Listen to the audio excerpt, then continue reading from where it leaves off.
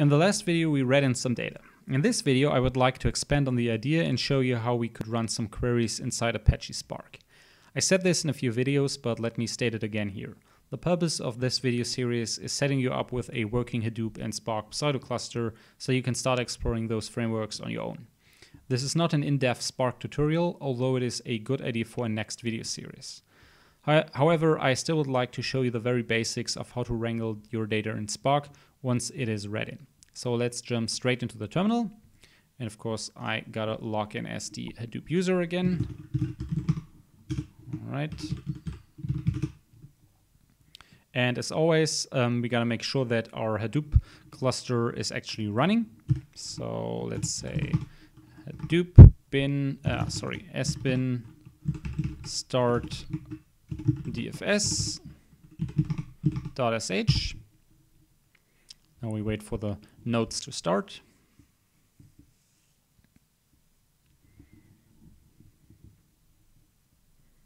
Next, we're going to start the Yarn resource manager.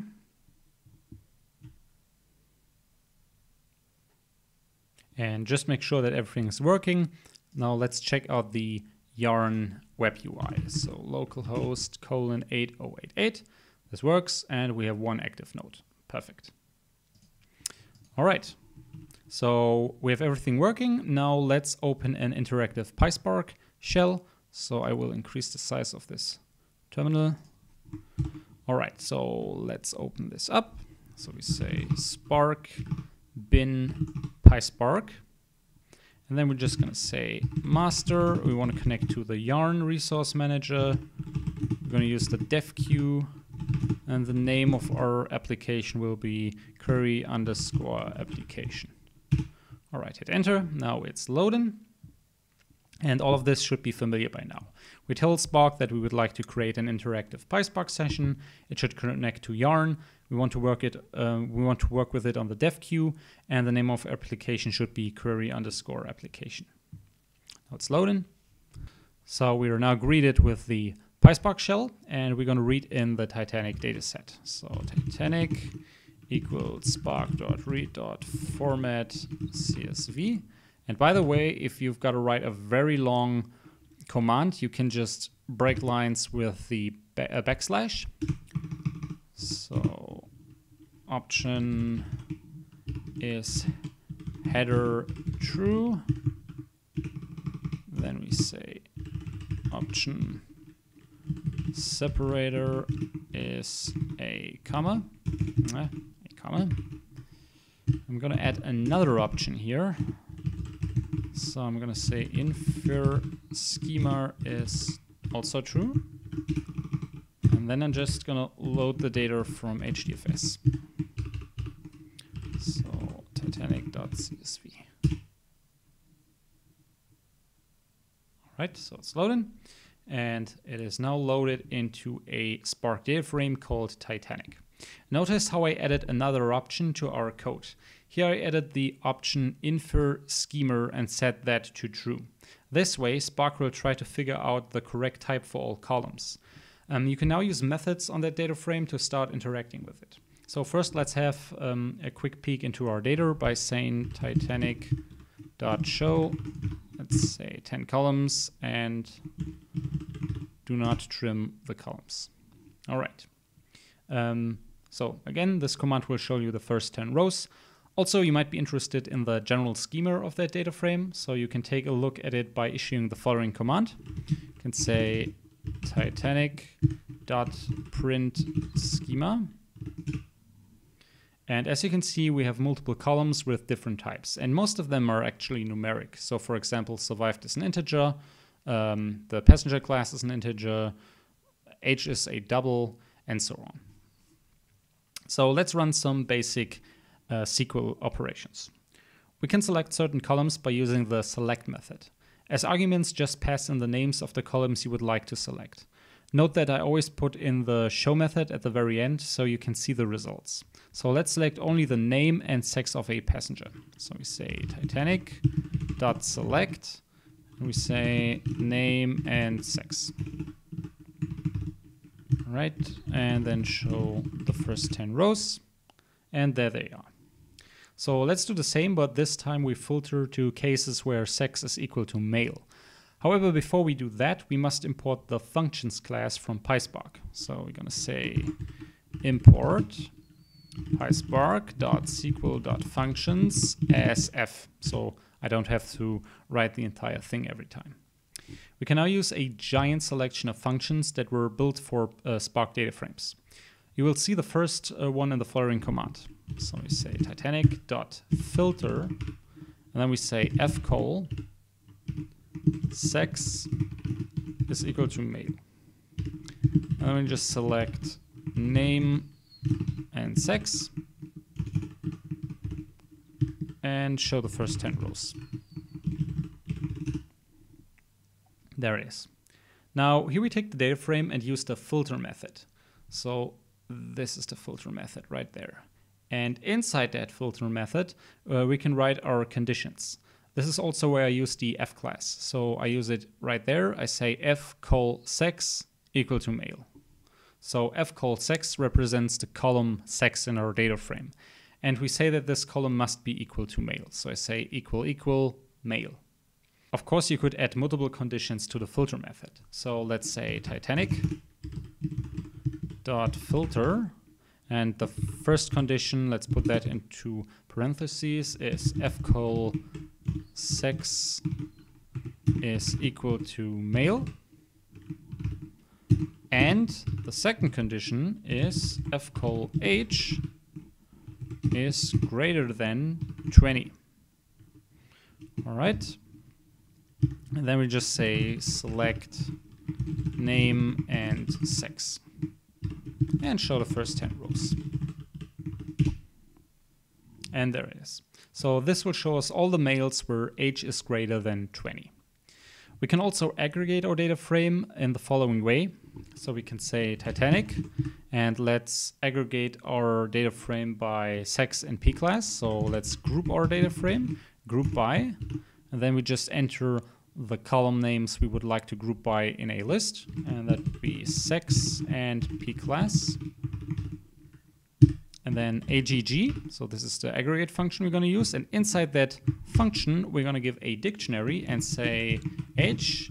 We would like to have the mean for that. And for fair, we'd also like to have the mean for that. Now close that dictionary and that function, or method, sorry. And let's show the first 10 rows. And there it is. So we have an aggregation grouped by sex and passenger class. Also, you can always count the rows of a data frame by using the count method. So you could say titanic.count. And here you can see that the data frame has 887 rows. Again, definitely not big data. You can get distinct rows of a data frame by using the distinct method. Let's say you want to see the distinct passenger classes. So you could say Titanic.select p class .distinct.show 10 false. So as you can see, we have 3 distinct classes on board. Notice that no data has ever been changed. The data frames are immutable. If you really want to change the data frame, you need to override it. So for example, let's say you want to create a new column which equals the logarithm of the fair column. So we want to add that column. We say Titanic equals Titanic.with column. Let's call that column fair underscore log. And that is equal to flog of the column fair. All right, and let's have a look at it. So show, and there it is. So as you can see over there, our data frame now has the column fair underscore log, which is equal to the logarithm of the fair column. In the command, we use the with column command to define a new column. The first argument is the name of the new column or the name of the old column if you want to override it. Then follows the expression that creates that column. Here we use the log function inside the f class.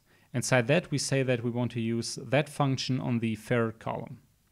We can also join tables, so let's define a small mapping table and load it into HDFS first. So let's create another terminal. So of course I gotta, let's put that down. So log in as the Hadoop user.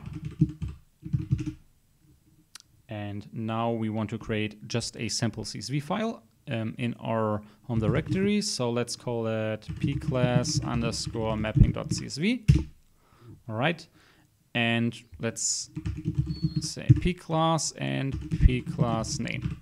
So pclass exists in our data frame and we want to join the name of that class to it. So that's why we are creating a mapping file. So we say first is first class, 2 is second class, and 3 is third class. All right, let's exit and save that. And now we need to push that mapping file to HDFS. So execute Hadoop bin HDFS dfs -put, and then select that mapping file and let's just put it into the root directory. All right, that is done. Let's ls into HDFS again, just to be sure. Let's check the root directory, and there is that file. So pclass mapping.csv. Now that file exists in HDFS, and we should be able to read it into Spark. So let's go back into our Spark PySpark session. Okay, so first we read it in as a Spark data frame. So we say pclass_mapping is equal to spark.read.format, just a CSV file again. Then we say, let's break lines here, option, header is true. Then we give it another option and we say separator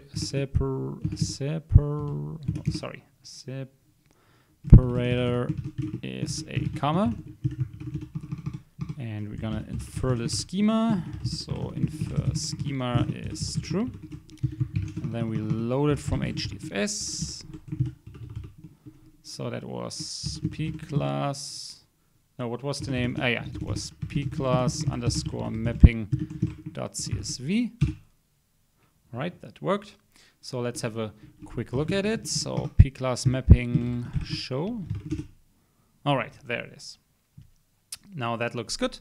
Now let's left join that mapping to our Titanic data frame. So let's say Titanic is equal to Titanic.join. Now we gotta pass in the table we would like to join. So that would be our Spark data frame, pclass_mapping. Then let's choose the columns to join on. In this case, it's just the variable pclass and the type of join we would like to have. So we want a left join. Right, let's execute that and let's have a look at it. So Titanic.select pclass and pclass name. And let's show that. And there it is. So that worked. Perfect. By the way, PySpark has a very tight integration with pandas. You could convert a Spark data frame to a pandas data frame and vice versa. So for example, if you would like to create a Titanic pandas data frame, you could just say Titanic_pd equals Titanic.toPandas and execute that. Now you could run all kinds of pandas commands, but notice that I'm getting an error message since I haven't installed pandas. So we haven't done that, and that's why it says, hey, pandas must be installed. However, it was not found. You may remember that inside our Spark configuration, we set a single environment variable called PySpark Python, and we set that to Python 3. So